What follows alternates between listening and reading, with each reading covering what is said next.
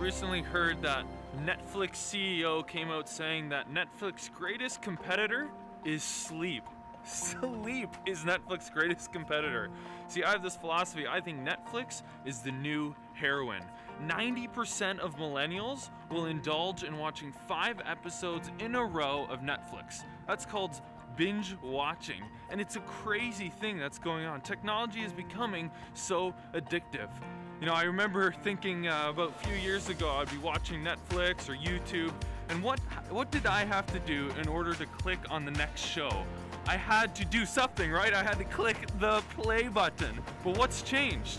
What's changed is that you don't have to do anything to watch the next show.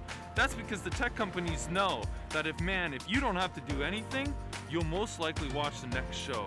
See, here's the scary part about binge watching is I had a friend recently tell me, man, I binge watched an entire season of Black Mirror. I laughed and walked away. I was like, man, that's epic.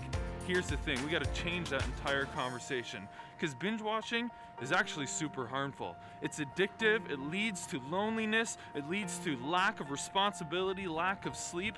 So my question is now, hey, if you binge watch, I'm gonna say to you, man, I'm sorry. What are we gonna do with that? So who's at fault with all of this, right?